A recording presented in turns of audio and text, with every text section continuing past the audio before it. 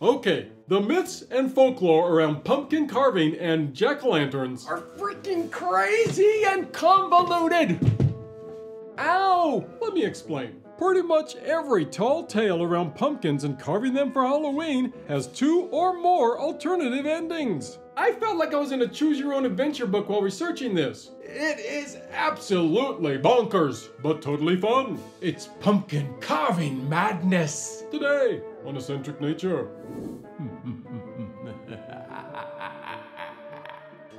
And now, pumpkins and Halloween. Okay, I'm gonna try and break this down as clearly as possible. Basically, the whole brouhaha about carving pumpkins and having jack-o'-lanterns at Halloween stems back to a Samhain ritual and stems back to the story of a really big jerkfish named Stingy Jack. Oh, and believe me, he earned that title.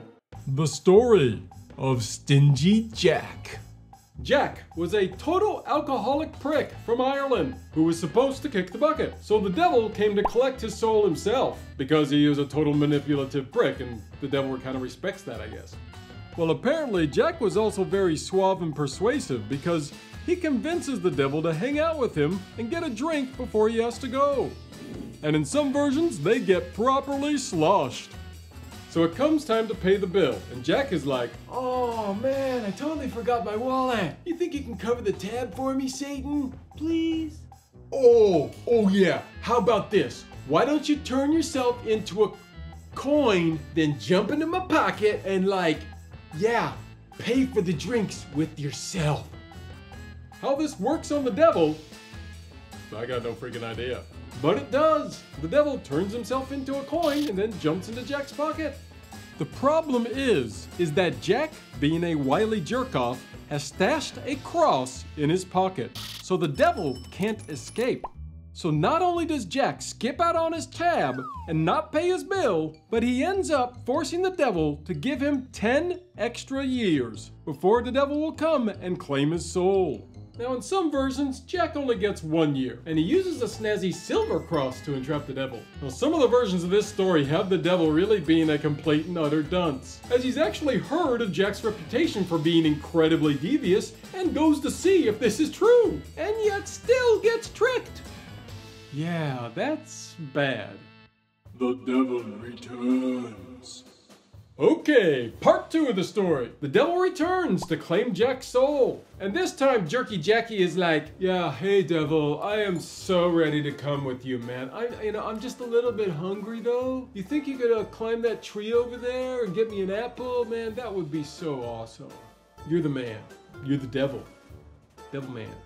The devil does it, and you probably know what's coming. But depending on the source, either this never happened at all, or happened one of 2 ways. The devil climbs the tree. Really smart there, Beelzebub. And either Jack carves a cross into the tree, or was extremely quick with a hammer and nail because he hammers a cross, or possibly a bunch of crosses, on or around the tree.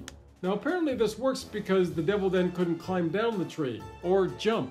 I guess the crosses act like a super glue? Regardless, Jack barters with the devil again, and gains himself another 1 or 10 years of freedom, or convinces the devil never to take his soul again, which is really important because that comes into play in phase 3. Jack dies. Bum bum bum. Here we go again with more confusion depending on the source. Either Jack dies from liver disease and drinking too much, or he just up and dies for some unexplained reason. And according to most sources, this happens before his 10 years are even up. So, Jack rightfully goes to hell. And either the devil acts like a petulant child and says, "No, no, no, no, you can't come in here. You tricked me, you jerk. Get away from me, Jack. You bad man." Or because of his pact, he tells Jack, "Sorry dude, I promise not to let you into hell." So, yeah, man, maybe try God. See how he's feeling. So Jack ascends to the pearly gates, and St. Peter is like, "Ha! Are you kidding me? You can't come in here. You've been far too much of a Mr. Meanie Naughty Man. It's heaven, dude." Now this version makes more sense overall because without the devil making a pact not allowing Jack into hell, it seems kind of crazy that he wouldn't. And you'd think the devil would be all, "Hey Jack, you finally died. Great to see you. have I got a great list of tortures planned for you. This is gonna be just tons of fun. For me.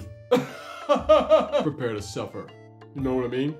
So, with nowhere to go, Jack is banished to wander the earth for eternity. One way things pan out according to the folklore is that the devil actually does respect Jack for being a wily trickster like himself. So as Jack's going off into the darkness, the devil tosses him, or throws at him an everlasting coal ember from hell to help light his way. Jack then finds a turnip, carves it out, and uses it as a lantern. Starting to sound familiar? Now he does this because either it's his favorite food, or just because it was the easiest item available. It's not terribly clear in most of the versions. Jack in Purgatory. So, pitiful old Stingy Jack is doomed to wander the earth. Some say this has its origins from All Saints' Day, where Jack symbolizes the Christian souls who are stuck in purgatory, or possibly from the tale of the wandering Jew, who taunts Jesus, and then is forced to walk the earth until the second coming. As word got round about the legend of Jack, people started calling him Jack of the Lantern, for obvious reasons, which of course was then shortened to Jack-o'-lantern. There is a reference in the General Dictionary of Provincialisms talking about the two meanings for Jack in the lanthorn. The first equates it to the old legends of the will-o'-the-wisp. The second regards the traditional carved turnip. Now people started carving their own turnip lanterns for various reasons. Now some say it was because Jack was still a colossal jerk-off, and as he wandered around, he would have fun luring people into the marshes for the fairies to have their way with them. So people carved turnips and potatoes, and in some cases, even beets, to scare Jack and other evil spirits away. Now some people say they carved lanterns to symbolize the one that Jack carried. Others do it as a means to help guide wayward souls home. And really, it just depends on who is telling the story. Pumpkins for turnips? So how does all this get back to pumpkins? I mean, if you're trying to scare Jack away, stick with the turnip. Those are freaking scary. Well, this is when we move over to America. As the Irish migrated in greater numbers to the US of A, they of course brought their traditions with them. And sure enough, turnips were available. However, they weren't nearly as cheap as pumpkins. And noticing the trend, pumpkin growers started breeding pumpkins to make carving even easier. Now this is all simple deduction, as there's actually no hard evidence as to why people started using pumpkins over turnips. Other cool pumpkin carving connections.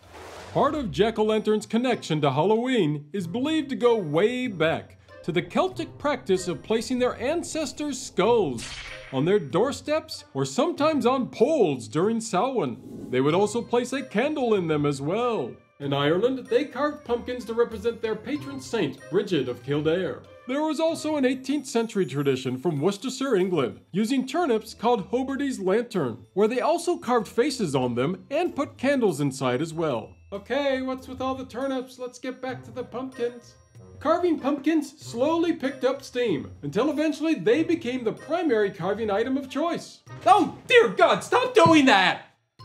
And it was finally in the 1960s that John Howden finally created the Howden pumpkin varietal, which is still the pumpkin of choice for carving.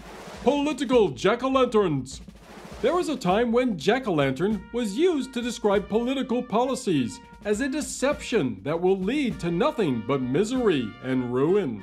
The most famous use of this was by Amos Tuck, who is credited with starting the Republican Party in America. He castigated Democrats for their jack-o'-lantern fantasies of little dictators. Solid burn. And now, the completely different version of Stingy Jack. And if all of this isn't enough, yeah, there's a completely different version of this story, outlined in the Dublin Penny Journal in 1836. Now in this crazy tale, Jack is still a slimy curmudgeon who nobody likes. But one day, he's struck by a generous whim, and decides to help a poor old man who's having trouble on his path. It's an angel. And because Jack helps him out, the angel grants him 3 wishes. Jack, however, is still a complete and total idiot. For his first wish, he tells the angel he wants anyone who uses his favorite chair to be stuck there until he releases them. Really? That's your wish.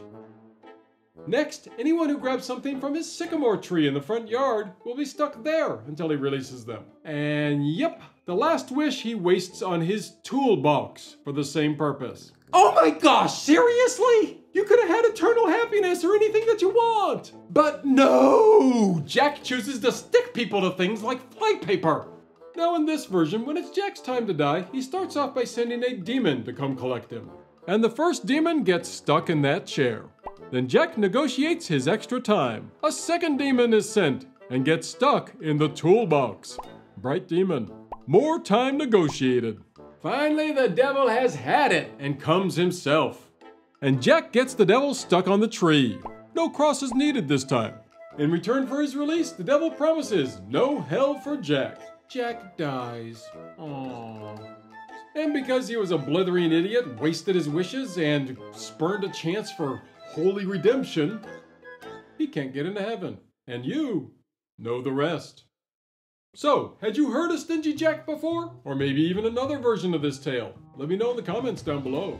If you want to learn some more crazy myths and superstitions about plants or herbs, then watch either of these awe-inspiring videos right here. Please, be kind, take care of each other, and have fun carving those pumpkins. Oh, God! Jesus, you just stop it already, this is so freaky!